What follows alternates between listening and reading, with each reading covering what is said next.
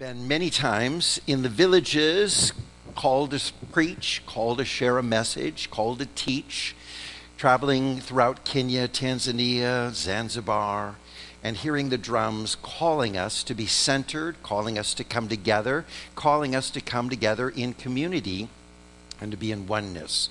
Those drums echoed out and carried the message, something amazing is about to happen. Get ready to celebrate. Because church was always celebration in that culture, in that context. Quite often, we think of church not in the mode of celebration, but let's be quiet, let's be reflective, let's be inward, let's be not making any noise or any movement. Hush, hush, hush in church is the concept. Hush only when the preacher's preaching, but otherwise, get ready to say and speak and shout and dance, shall we say, was the tradition. And gathering under the biggest tree might be the sanctuary space, or in the evening time, people would come with a small little tuna can smashed down with a little handle on it, a homemade lamp with a little bit of fabric coming out, poured with some oil that we carry that would be their lights as they'd come down the pathways, walking down to come together. And you'd see lights coming all from the hillside, coming together to join together to create a sanctuary of light for an evening celebration. Either way, it was all about people coming together today to celebrate, and that's what we're here to do today. Celebrating so many wonderful occasions, so many great things. So today, as we begin this celebration, as we think about all the wonderful blessings, our hearts are filled with the spirit of gratitude for everything that's come, everything that has been, and everything that is yet to be. I'm going to ask you a very important question. What's your most important asset? What's your most important asset? Is it your money? Is it your material possessions? How about, is it your personality? Or is your greatest asset your character? There was an elderly couple. They were discussing their wonderful assets of each other, talking about the years that they spent together, and they're sharing in this wonderful journey of marriage. They've shared, oh, you have some wonderful assets. And honey, the husband said to the wife, one of your great assets is your character and how beautiful it is. Sometimes I act up. Sometimes I get into a foul mood. And I am just so appreciative that you are so calm. And this is such a great asset. How do you manage to stay so calm with my foul moods? Oh, she said, I just always go and clean the toilet. I go into the bathroom and I just clean the toilet. That works? That really works for you? It helps. Yes, she said, because I'm using your toothbrush. So I'm asking you today, what is your greatest asset? What is it that is something that you are most impressed with, most proud of? Let me offer you a universal asset that we all have, that we can all celebrate together, and that is our most important asset is our conscious control of our own life. Nothing else can satisfy or fulfill us unless we enjoy the freedom that comes with control of mind, of that inner world within us. You have a great asset, the ability to take control of your inner world, your emotions, your outlook, your very feelings. You have the ability to take control of them, to actually shape, mold your day, to really look into the inner life of you and saying, I can have this wonderful character asset that I can handle all those foul moods. May not require a bathroom cleaning with a toothbrush, but I can do it because I know that the power and presence within me is there. Yet, knowing this, we sometimes allow all kinds of circumstances, any kind of happening in our world around us, economic conditions, you might say, to take control of our life and to shatter our emotional balance, to shatter our ability to say, I'm at perfect peace, to shatter our day and to say, oh my Lord, this is a terrible moment in my life. The other day I asked someone, how are you? And they said, well, let me check my bank account first. Then I'll tell you how I'm doing and how I am, because that was going to affect their mood most importantly. Someone else said, my day has been ruined because I looked at something on Facebook. Oh, and I just let it just ruin and destroy my emotions. I got angry. I got caught up in something. Another person said, how was your day? Well, I just devastated. Someone said they didn't like my outfit. I can look at and make all these kind of lists of things that we may allow something to come in, take control. yet we have control. We have the control that's in our lives to set the course of our emotional outpouring, of our emotional outlook, our life, and our journey. There was a man who was told he only had 6 months to live, and the doctor turned to him in great compassion and says, "How will you live knowing this truth that time is so short here on this earth for you?" And he said, "Well, I'll live like I've always lived, with a grateful heart, one day at a time." Powerful thought. A grateful heart, one day at a time, is how we're called to live. And today we're celebrating with a grateful heart the many blessings that we have. And it's wonderful at big occasions to get caught up in joy and celebration and saying, "I'm so thankful for all the things that have transpired. I'm really grateful for this place that we've come to in the journey of our spiritual lives, the place we've come to as a church and a congregation." We can get caught up in the wonderful joy of celebration, yet things can rock our boats. We know that it's important that we live with that grateful heart every day. Today we're celebrating 50 years of the Metropolitan Community Church movement in the world around us. 1968, 12 people got together on the first Sunday of October. Reverend Troy Perry felt a calling to begin a church that had a powerful message of inclusivity. In a world where so many spiritual communities were closing doors to people who were living in the margins, people who were of the LGBT community, and many more, he provided a space. And for 12 people to gather together in that very first service, 1968, it started a movement of inclusiveness, a message that says, the world is called to welcome one another without boundaries, without barriers, without walls. And so it began to spread across the United States, across the North American continent, into countries around the world. And today that message is permeating many traditional and mainstream churches. Who would have thought 50 years ago that today churches would welcome LGBT people? And as I look around in my pastoral peers and those in the Atlanta community that we come together in clergy alliances, I look and wonder, is there a straight pastor left in the world? Because it seems like everywhere I turn, oh, there's a lesbian pastor in the Lutheran church. There's a gay man at the Episcopal church. There's a gay man at the Catholic church. There's someone here who is LGBT. You see, the spirit of inclusion has come around and it's permeating, and we celebrate today the birthing of this kind of consciousness that says we live in a world that is inclusive. And we want to carry that message even beyond the MCC context as well. Today we're celebrating 46 years of this church, this congregation, starting with very humble beginnings, gathering once again in a home, to start out with no place to go, no facility whatsoever. Later on, coming together with enough funds to buy a movie theater out in Virginia Highlands. And if you're there today, I think it's a clothing store. But if you walk in that strip mall or that little area there on Virginia Highlands of stores and boutiques, that's where MCC found a home in a theater where we could live out the drama of our lives in many ways and shapes and forms.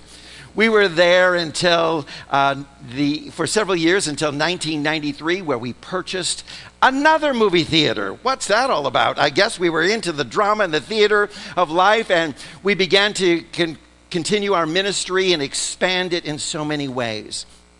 Then 2 years ago, or greater than that, because we moved in 2 years, we sold our facility for 7 times what we paid for it. Children's Health bought the facility, and today it's their construction center for their contractors. The sanctuary is a big warehouse for all kinds of construction tools, and the offices are places for their contractors as they build a huge complex for Children's Health. We look as we see the road that we've traveled, 46 years of amazing ministry, of touching people's lives and touching the Atlanta community with a message of great compassion, symbolized by the work that we do of caring for the hungry and the homeless, of a do unto others offering every Sunday, starting our worship service by thinking about others in the world around us, carrying a message of compassion, where we bought a bus that's going to be taking food to the communities all around us and helping out to reach the world around us beyond the four walls here. Hosting a dinner for the hungry and the homeless every Wednesday night for 12 years. And going on and expanding with compassion, providing clothing for those in need. A young man came by yesterday and said, "Look at my shoes. Could I have a pair of shoes? Do you have something for me?" The soles were worn out, and I could see his bare feet, toes sticking out between the shoes, the toes of the shoes. His pants torn and his shirt dirty, and said it would just feel so good just to have a new pair of shoes or a fresh shirt and a pair of pants. You were there as a congregation. Yesterday is just one day of the many days that you've touched the lives through compassion. You've been there with a message of inclusion for 46 years, welcoming in the Atlanta community the incredible doors wide open for diversity. We say we're so diverse and so inclusive, we said that when the Martians land, they're coming here first because they know they're always going to be welcomed here, because that's been our message from the very beginning. Everyone is welcome to the fullest extent.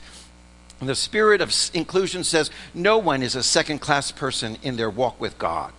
No one should be treated less than, and there's not a target market where we say, oh, our church is reaching out to this group only or that group only. It's a message that's universal, and it's there for everyone.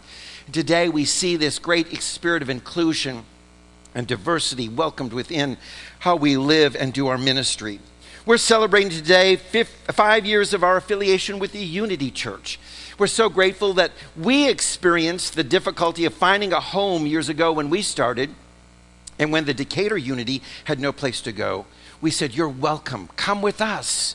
And that great spirit of unity says we believe in the same message you do of the oneness, that we're all one together, that the Christ in me sees the Christ in you, and the Christ in you sees the Christ in me.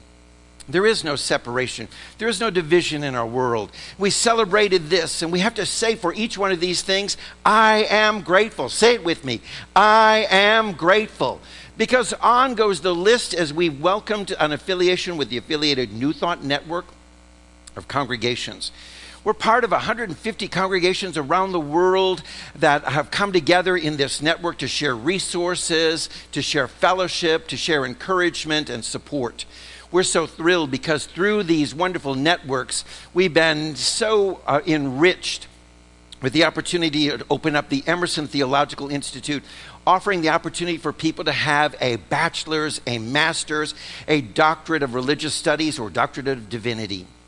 And this last week, we had a beautiful graduation, celebrating with our graduates, those receiving their doctorate, those who had receiving their master's, and those receiving their bachelor. And this is just the beginning, and we have to say, I am grateful. Say it with me. I am grateful. And then we look at this beautiful facility. Today we're celebrating our 2nd anniversary. Joanne and Connie remember the very first experience here. It was their wedding. The building wasn't even really totally finished. We were scrambling to get the paint on the walls and the carpet laid and everything. And they had scheduled their wedding for October the 1st. The very first event was a wonderful celebration of love. And I think that's indicative of what this building has been all about. Celebrations of love, including uniting people, bringing people together in that context. And we rushed together. We hosted their beautiful ceremony right here in this sanctuary as they committed and shared. So happy anniversary to you. Let's say happy anniversary to them. Yes.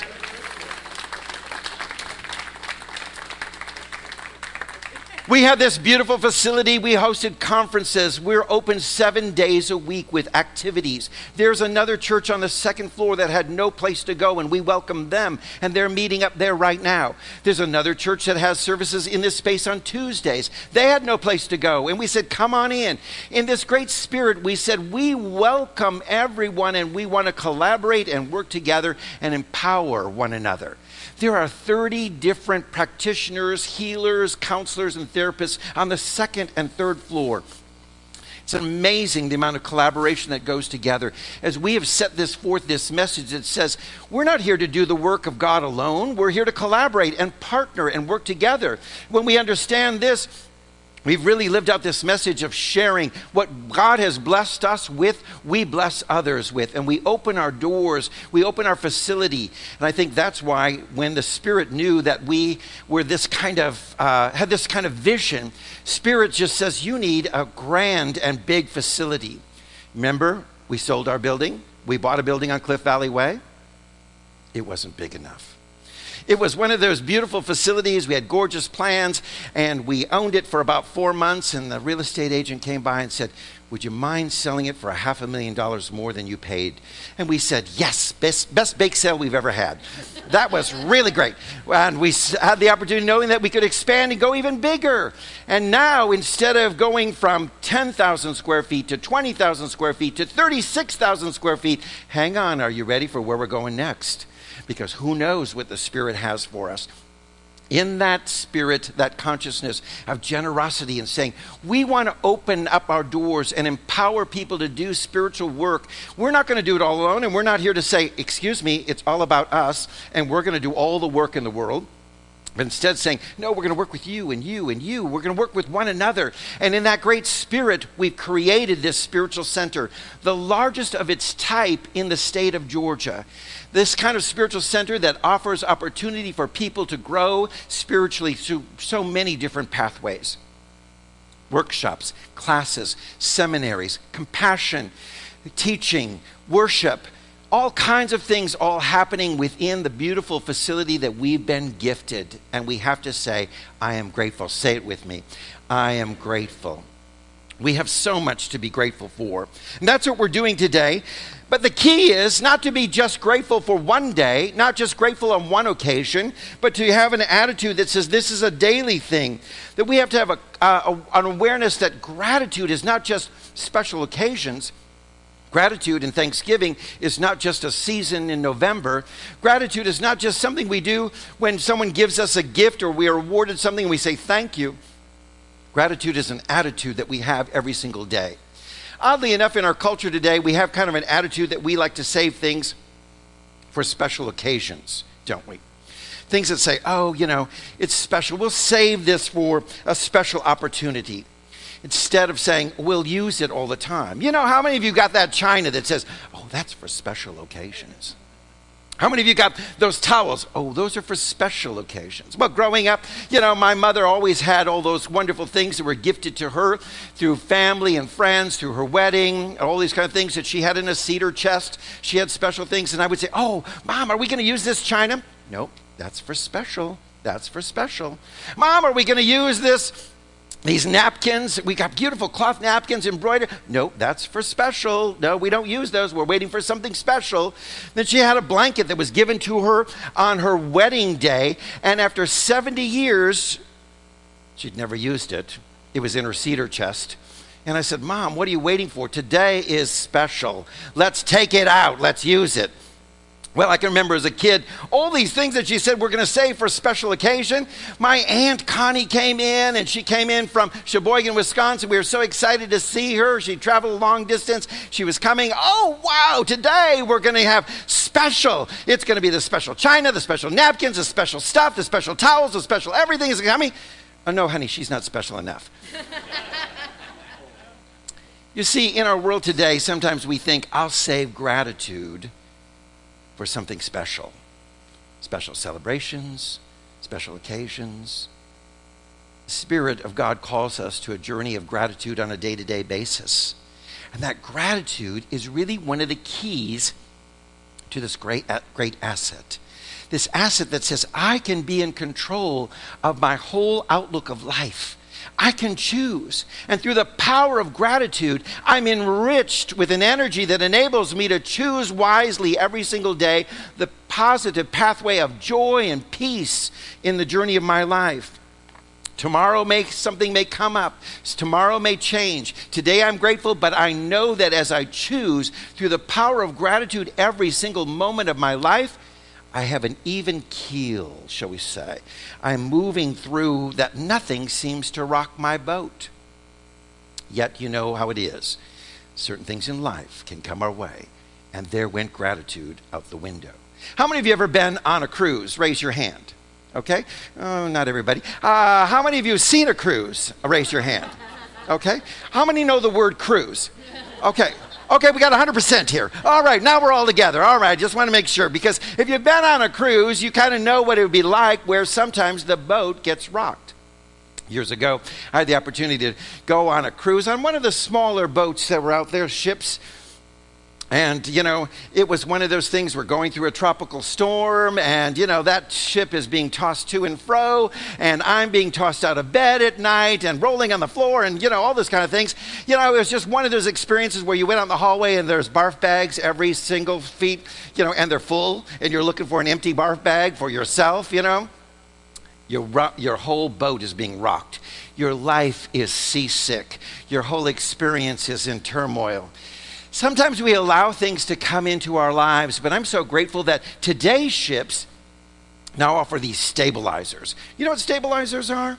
They kind of come out of the bottom of the ship, and they kind of like little fins there that when the sea begins to get tossing the ship to and fro, it stabilizes and bringing balance to the ship. That one of our last cruises, we went through a hurricane, and no one knew that we were even in a hurricane. It was so stabilized. It was so balanced that there wasn't that experience. There wasn't that seasick experience going on in people's lives. This is the same thing for our life, because I'm going to tell you this. Gratitude is the balancing stabilizer for your life. When the world of thought, symbolized by the waters of the world around us, the chaotic thought that may be like seas that are tossing us to and fro, come against us. When you think things are always going great and suddenly the storm of life comes, where you've been so appreciative of that new blender that you just got, and then it doesn't work, and now you're angry and upset and you're not grateful anymore for this gift. When you may have gotten something that's been given to you and you were so appreciative, but something happened to change, where you may have had one day, I'm so thankful for everything I'm going through, and the next day it's gone. You see, this stabilizing spirit is there as we embody gratitude every single day of our lives, that we embrace it. It keeps us from getting seasick and vomiting up in the journey of our day-to-day spiritual life. Those things that we go, ugh, I can't stand this, I can't go through this. How many of you have been going through some ups and downs this week just watching the news, watching media, watching Facebook? On goes on the list. How about in conversations? Maybe you've gone through some other experiences in your life where you're thinking, oh, what is going on in the world around me? And you feel sick. Gratitude for every day. Gratitude is based in this one truth. I know that all things are happening for a reason. And that reason is unfolding for me right now. Right now. Like, whoa, wait a minute. What do you mean? But that's the spirit of gratitude. I am grateful for all things, because in all things, God is at work. God is always at work in that and providing my highest and best. So with that, I have this wonderful understanding that no matter what I'm going through, it's the unfolding of the highest and best. I need not be afraid. I need not be frightened. So our text today says, rejoice always. Be in constant communion with God. Give thanks in all circumstances, for this is God's desire for you expressed through Jesus the Christ. Here's the key. It's being grateful not for all things. Because some of these things we say, ooh, are you telling me I need to be grateful for the cold I have? Are you telling me I need to be grateful for this loss I'm enduring? Are you telling me I need to be grateful for something traumatic that's happening in our world? It says in all things. We get confused and think it says for all things. But in all things, we express the spirit, the energy, the feeling, the emotion of thankfulness in the midst of everything that we're going through. So it says, pray without ceasing, being in communion, constant communion with God, which is to be in the affirmative side of life. That means, you know that God is all good, right? So if you're going to be in communion with God, you're with the all good. You're in the affirmative. You're in the positive. You're in that outlook that no matter what's going on, no matter what may be rocking your boat, no matter what it may be, the stabilizers are out. And that says, in the midst of whatever I'm going through, I know I can be grateful. Because whatever I'm going through, there's a reason. And that reason is unfolding my highest and best. It's amazing when we look with 2020 hindsight, looking back at so many experiences we've gone through, that we struggled with and we wondered, we were never grateful for it when we was going through, but now we look back and go, wow, I think I'm kind of grateful for that. I think I'm kind of grateful. How many of you remember years ago at Tully Road in our former facility when the air conditioning and heating unit went out in the sanctuary? Well, if you remember that, you remember cold winters where we gathered together in the sanctuary with big, gigantic fans trying to blow some hot air into the sanctuary as if the pastor couldn't provide enough. But we're trying to get some in there, get some hot air in there, get some going in there, to kind of warm it up because it was chilly in there. Summer times it was hot, not hot as hell, but hot, yes, and it was there. And you would say, oh, this sanctuary, it's just too uncomfortable here. And we struggled with it, and we wondered, why is this happening? And the bill to replace it was going to be $200,000. And we said, how do we do this? Well, we'll just endure. But we put that out in consciousness. God was making a way when there seems to be no way. And now we look back and say that was the impetus, because when the real estate agent said, would you be interested in selling your facility to Children's Health? We said, yes, talk to us. And we began to listen. Oh, 7 times what we paid for? And we get out of the air conditioning and heating problem? Yes! We're grateful. And we jumped on the opportunity to sell and move on to something bigger and to expand to something even better. You see, we look back now and we think, oh, that air conditioning issue. Oh, the problems. And we think, well, if we could have resolved them, we could have stayed where we were. But if you have driven by that location now, it's being swallowed up by the hospital complex. We would have been lost in the midst of that. And we look now with 2020 vision back and we say, oh, thank you. Thank you, air conditioner, for blowing up. Thank you, heating system, for falling out and collapsing. Thank you for all of that.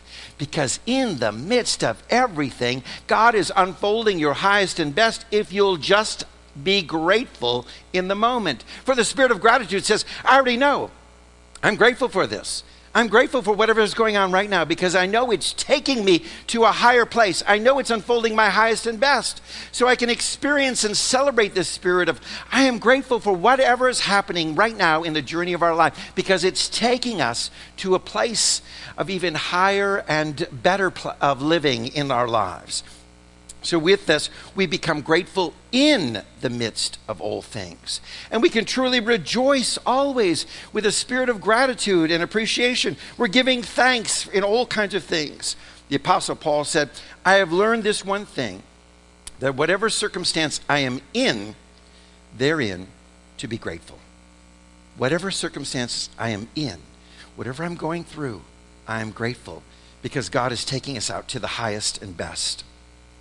Jesus spoke of a parable of a woman who confronted an unjust judge.